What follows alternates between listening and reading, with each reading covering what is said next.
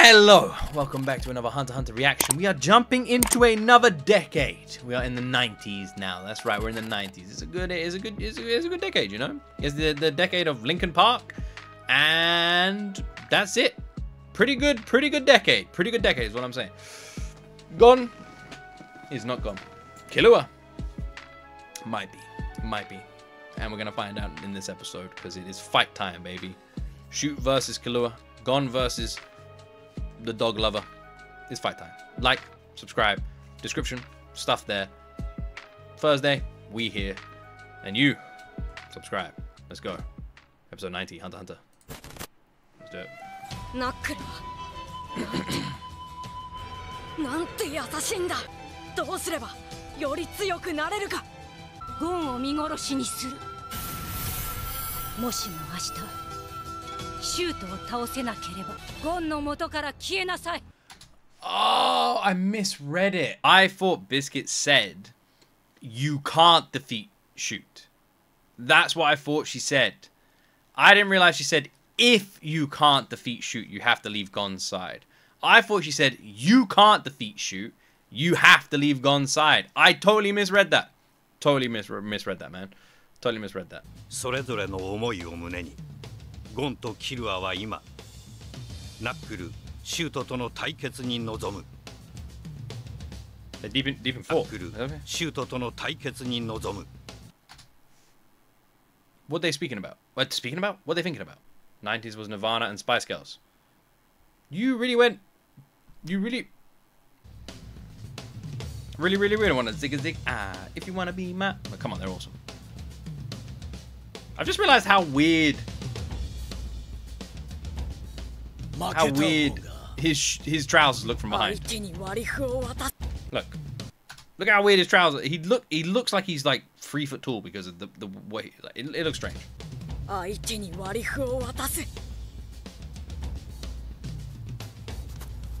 go shoot him, McGavin.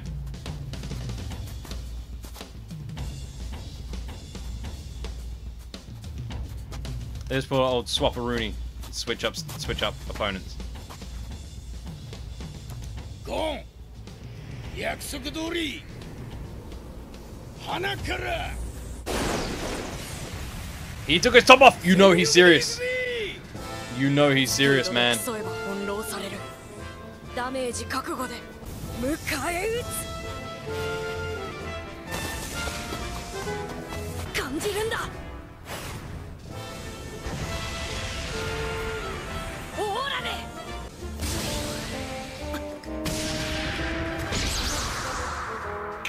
遅かったけど感じ取れた。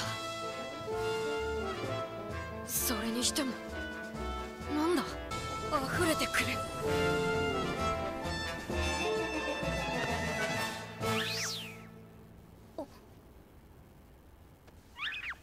時間です。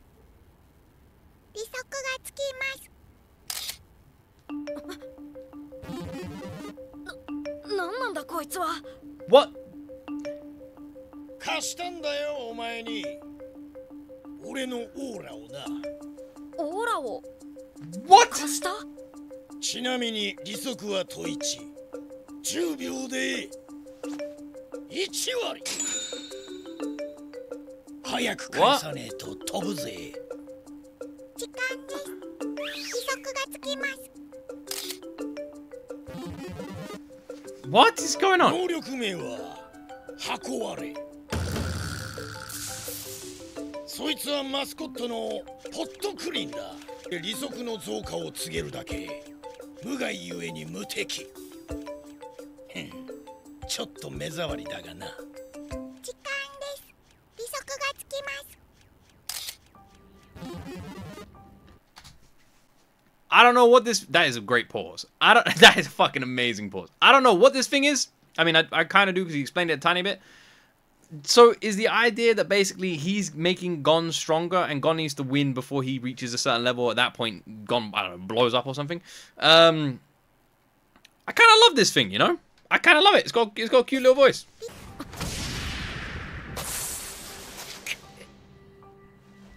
まただ。全然痛くないし。逆に力がみなぎる。It's so weird. 時間です。利息がつきます。Double. 一気に倍近く。今さらに貸したからな。180オーラほどよ。180オーラ。何なんだその数字は。さっきから知らなそうだな。その面はよ。No, I don't know. 108体内に蓄積されていて、その MOP は訓練で増やせるため個人差がある。 Okay. さらにそのオーラを一度外へ放出する量もしかり、訓練による増加が可能なわけだ。つまりいくら体内の POP が多くても、実際に体外に出せる AOP が修行不足などにより少なければ、戦闘じゃ絶対的に不利なわけだ。これが剣によって体外に留めておけるオーラのマックスは目算で約1800オーラ。竜、剣など応用技を使うため消費量は増大し、基本の約6倍から10倍のスピードで減っていく。技のレベルが高いほどオーラの消費量は増えるってわけだ。いいかこら。オーラの操縦が下手なおめえは単純計算で1秒10オーラ、1分で600オーラ戦闘中、通常戦闘で約1万2000オーラを使い果たした。さらに4回のジャジャン剣。おめえの AOP は約1800オーラ。しかしジャジャン剣が発動し、ジャンと発した瞬間拳に集中するオーラは2000を超えていた。それはための長さや防御力を犠牲にして拳にオーラを集めるな剣によってオーラを消費した。ここまでの合計は1万7500オーラ。そして4発目、アイコを撃つ直前力尽きた。技を出し切るのに必要な消費量を途中の倍と考えると4000ものオーラが使われた計算。この消費量はグーでもパーでも変わらねえ。現在オーラのマックスはおよそ2万1500オーラ。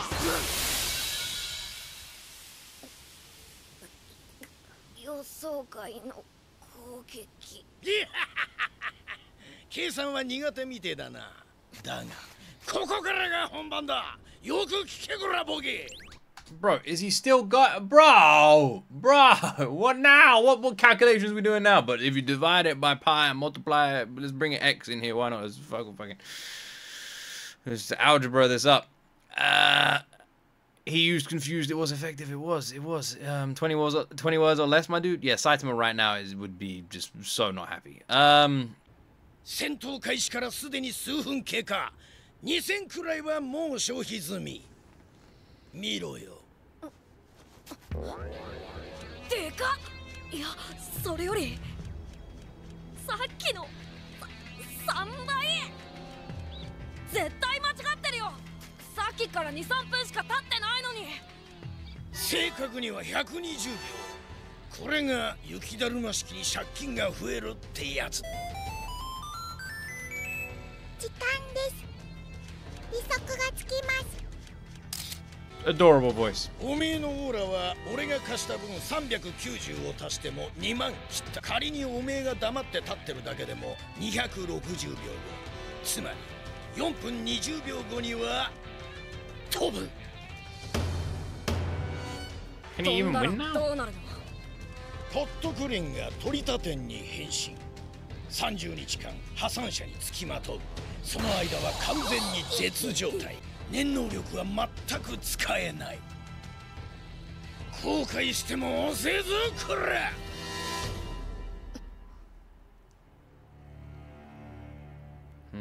420 mention? It was nice. It was nice that he picked that number specifically. I'm happy with that.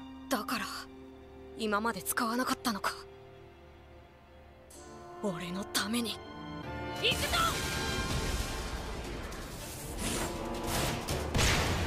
150ってとこだな。今のパンチ150ほど返してもらったが、俺もまた180ほど貸した。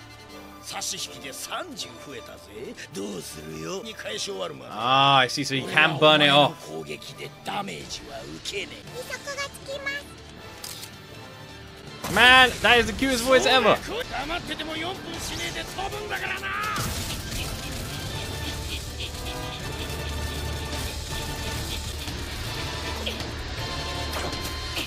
手数はおめえの勝ち。だが差し引きでいや100くらいしか返済してねえ。利息がつきます。This thing is getting big, man.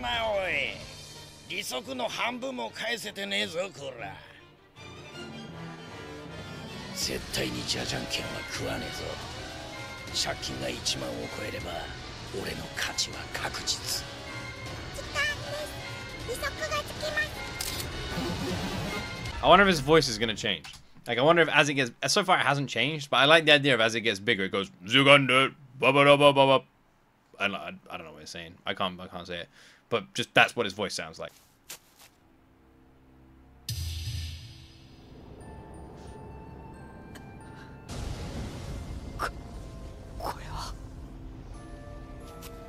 KO されちゃダメだ。人を傷つけるのは嫌いだ。だから逆に傷つけなきゃ発動しない、そんな能力にした。傷つけても心が痛まない、そんなやつだけを相手にできるように。だが Interesting.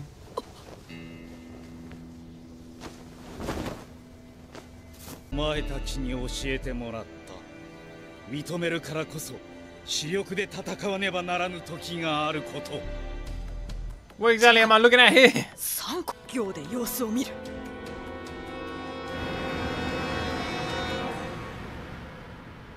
印は使っていない。おそらく操作系の能力者。 It's the Game of あ Thrones のカゴ OST. もなわして攻撃するだけなら必要のないもの。要は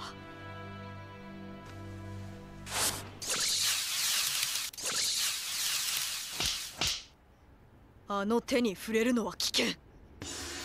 ヨーヨーか。He's gonna do his yo-yo trick. Wait, he spins him around really fast.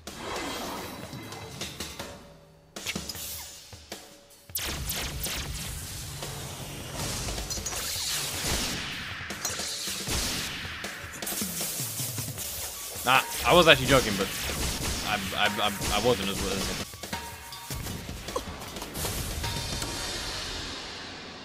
早い。手は踊り。後ろへ飛べ。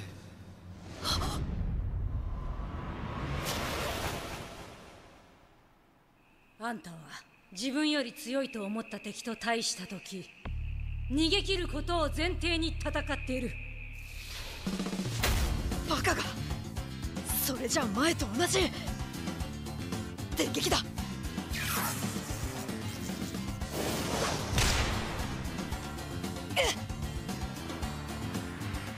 撃てなかった。体が意志の通りに。これが呪縛。奴の反応が明らかに鈍った。何かあったか。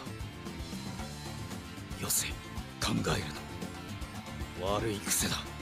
どんな事情であれ全力で倒す。 He's actually kind of sweet. Actually kind of sweet. He's like, I don't want to insult him. 強いし速い。おそらく全てが俺より上。勝ち目のない敵とは戦うな。ダメ Come だ on, man. そんな考え。それは見切りの速さ。互角の力量を持つ敵とでもかなり強いとか、敵にこうされたらヤバいとか、なんとか勝とうって気持ちは利他一文。 Come on, KILLUA. 化け犬の思考。それは Do something, bro. あんたに戦闘を教え込んだ人物、ちょっとやそっとじゃ取れない。あんたはいつかゴンを見殺しにする。無理だよ。お前には勝てない。左目。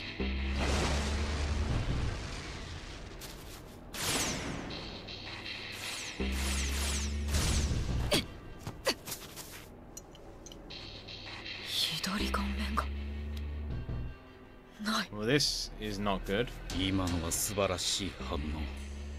さっきのはたまたまか。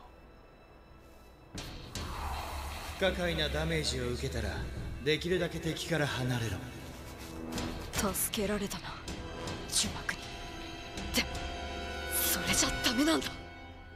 Come on, bro. Do あんた something. は勝つために。 It sounds like that fucking.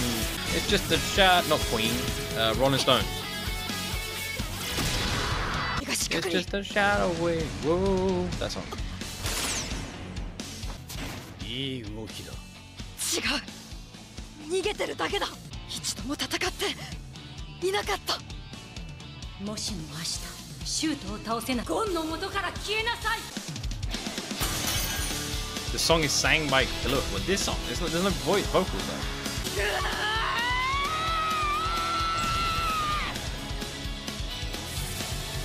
What is his plan here?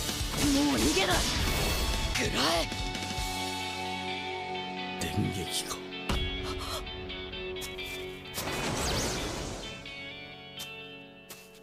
怖いな。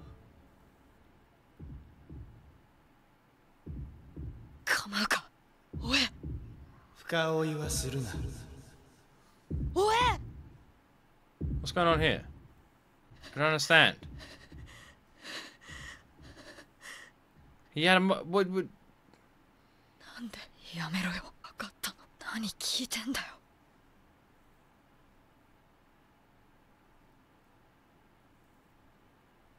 ゴンとキルアが割り符をかけた戦いをしているちょうどその頃。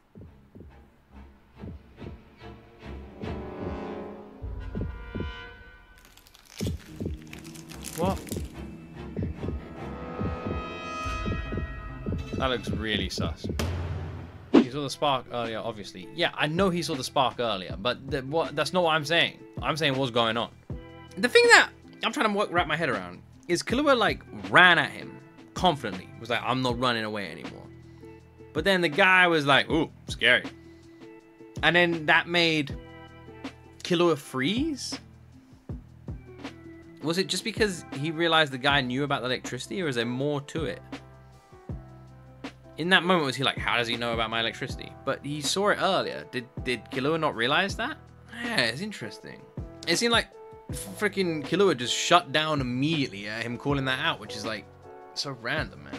I don't know what I'm talking about. But yeah, the way he just like shut down there from the confidence and then immediately shut down because the guy was like, oh, electricity. I also loved his reaction. He's like, oh, electricity. Ugh, scary. It couldn't have been more just simple. Electricity. Scary. Kind of made me be like, that's the best fucking reaction ever. Just like jumps back. Whoa, electricity. Scary, bro. Damn. Like, it's fantastic.